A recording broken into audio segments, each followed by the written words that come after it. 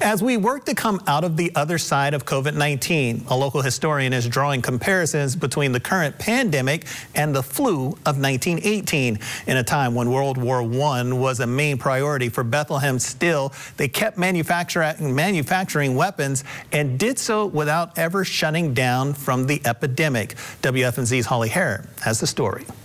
It's 1918. World War I is on and the flu is spreading fast, killing millions around the globe.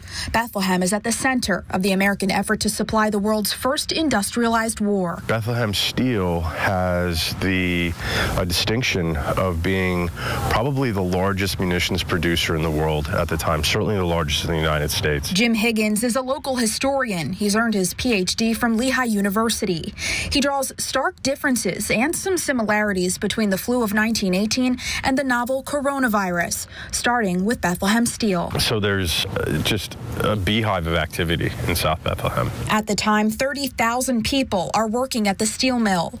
Of those workers, Higgins says roughly 150 get sick and die from the flu. It shows that a community that pulls together is able to change the trajectory of this epidemic. Like today, many businesses like restaurants and cafes were forced to close.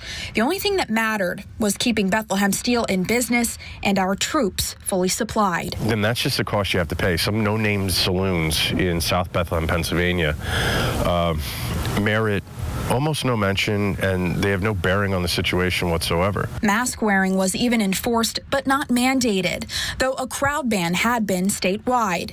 In contrast, 50% of the dying are between 18 and 40 years old, whereas today, more older people die from COVID-19. If 100,000 people between the ages of 18 and 40 had died already from COVID, the conversation in your country would be entirely different. It's why historians believe that the past can give us tools for the future.